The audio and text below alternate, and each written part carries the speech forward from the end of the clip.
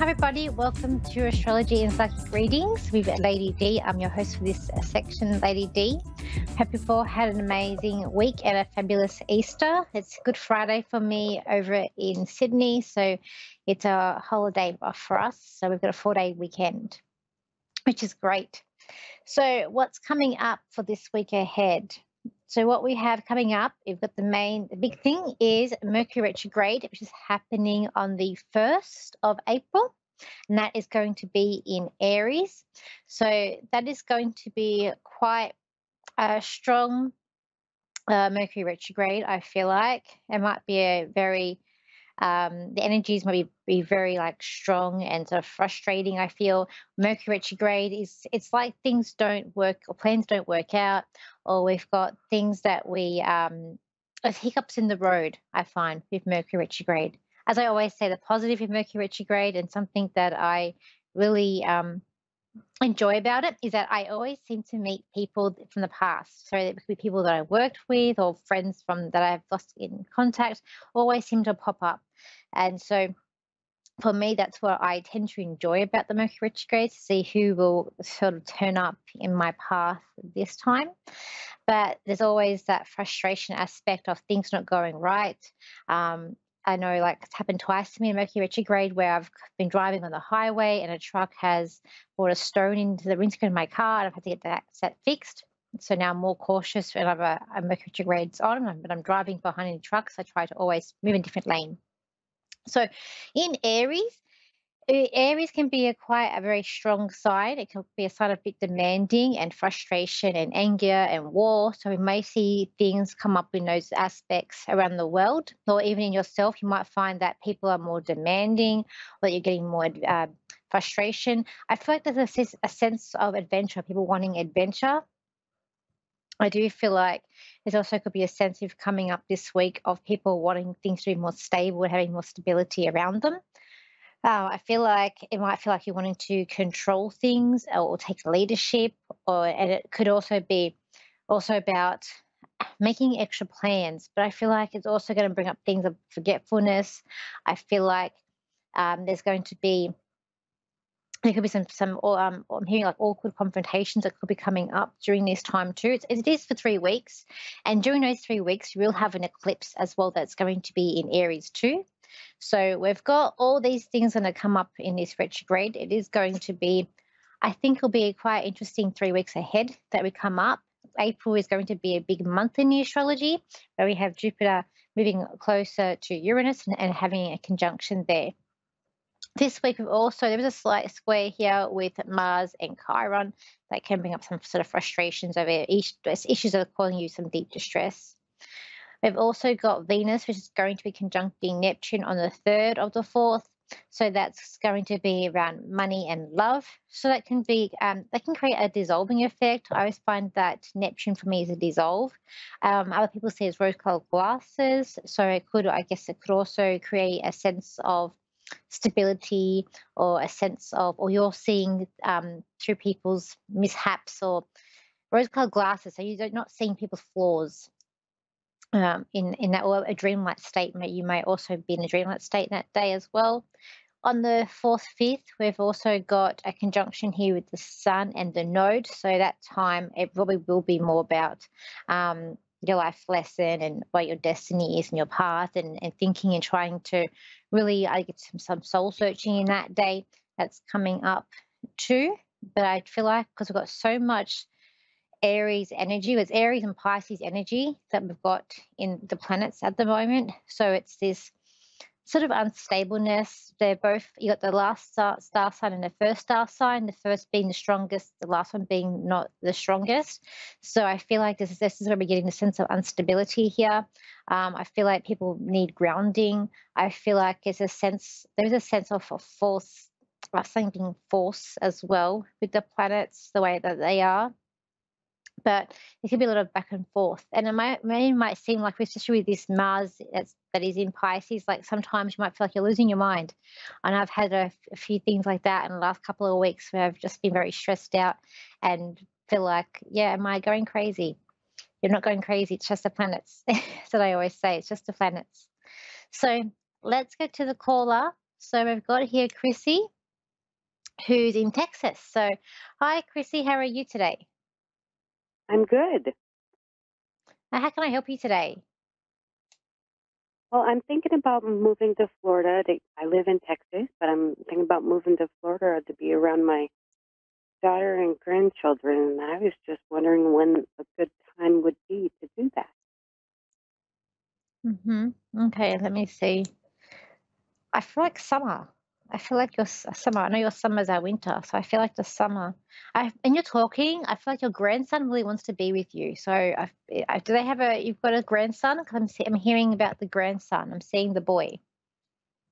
Yes. Okay, great. Because I'm just seeing, and he feel like he wants you. I'm just seeing like this boy, like this child, like he wants his grandmother.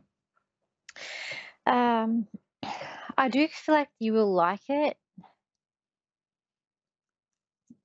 Is Is the heat not as intense in Florida as it is in Texas? I'm not sure how the weather goes there, but I feel like there's something about the heat there. So is the heat not as intense in Florida as it is in Texas, or it's of right round? Or is it about the It's same? more humid in Florida than it is Texas. Okay, I'm just giving him it's not as intense. I'm not sure. All right, let me see. I do feel like this move will be good for you. I do feel like there's a thing of money here. I feel like you're going to be able to put more money in the bank as well. Um, I feel like it's gonna be. I feel like the move is gonna come quite naturally, and I feel like where you're going to move, it'll be close to your family, but not too close. So I feel like there's Mhm. I'm gonna say like Good. arms things. I feel like you're gonna be close, but not too close to them. Like there'd be space, but I feel like it's gonna be really good for more for the grandchildren. I'm feeling like than your daughter. It's more for the grandchildren. That's what I feel like Yes. too. It is too.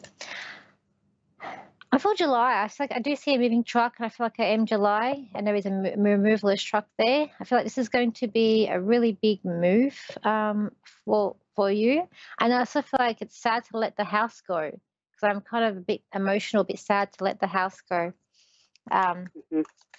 as well.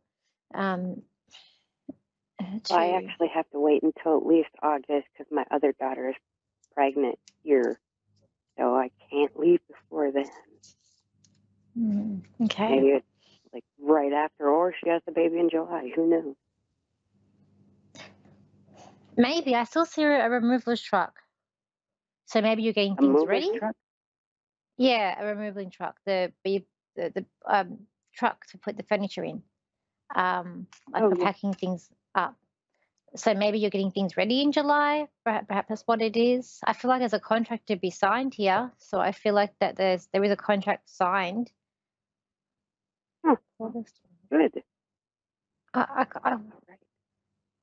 I kind of feel like it's before August. I do feel like I'm signing something before August here too. I will say that with both daughters, you are because you're moving. There's a pool. I feel like there is a pool between both. So I feel like as one's is growing their family, and then the one that you're going to be closer to, but there's a pull here. So I feel like you're going to get pulled in two directions with them. Yes, my youngest one is very toxic, so that's why I'm relocating. Okay, but she wants you there. Yeah. Um,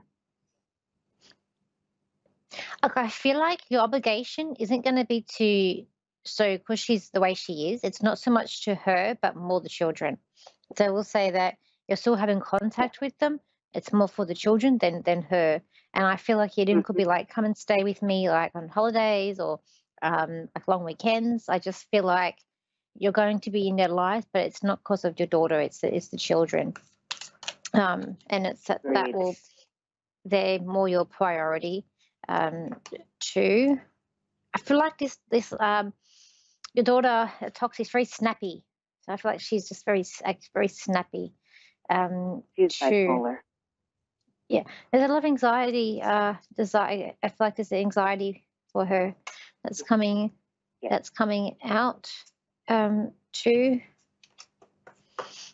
I feel like I'm hearing motion coaching, so I feel like maybe she uh, we call it emotion coaching. It's a term that we have. It's a part of a program that you learn with teenagers.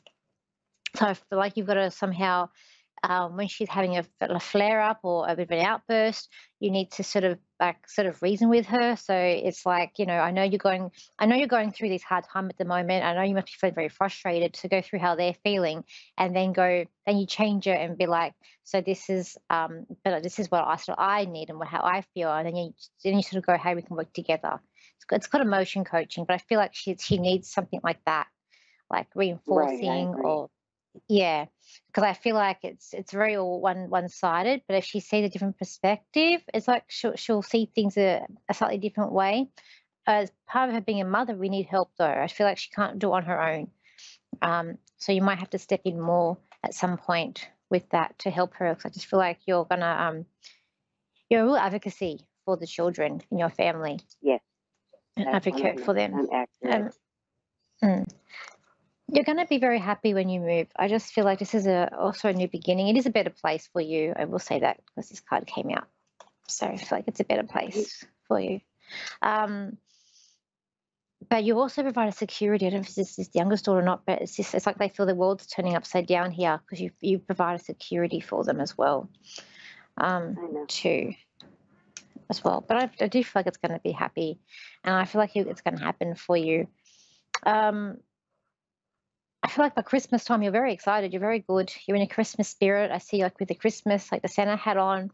I see you like in a very festive gear, and you're very excited, and everybody's coming around you. So I feel like Christmas is going to be a good. You're very settled by then too. But I just feel like being there in the summer, it's going to be good. But I do see. I just feel like you're signing a Good. contract before August.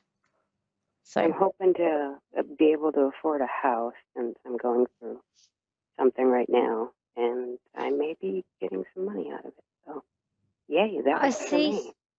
I see small. So I feel like what you're going to get is something that's small, possibly a three-bedroom place. But I feel like I'm hearing small, so I don't feel like it's going to be a gigantic place. Small. I also want to say it's near beach. I feel like it's somehow near the beach, so not on the beach, but Yeah, somehow near. Okay. I hope so. Okay. Thank you for tuning in today. Thank you so much. That's okay. So I hope everyone has a wonderful week ahead. If you want to contact me, you can. My website is Lady D Psychic Parties, and my Facebook page is Lady D Psychic Parties. And my TikTok and Instagram is Lady D Psychic, and my YouTube is like Lady D. Or if you can't find that, look under Danielle Psychic. I hope you have an amazing Easter. So if you do get a 4-day weekend, I hope you have a lovely 4-day weekend over here in Australia. Everywhere else, I hope if you're having a long weekend or how many days that you have over this Easter period, I hope that you have a wonderful time. So thank you, and I'll see you same time, same place next week. So bye for now.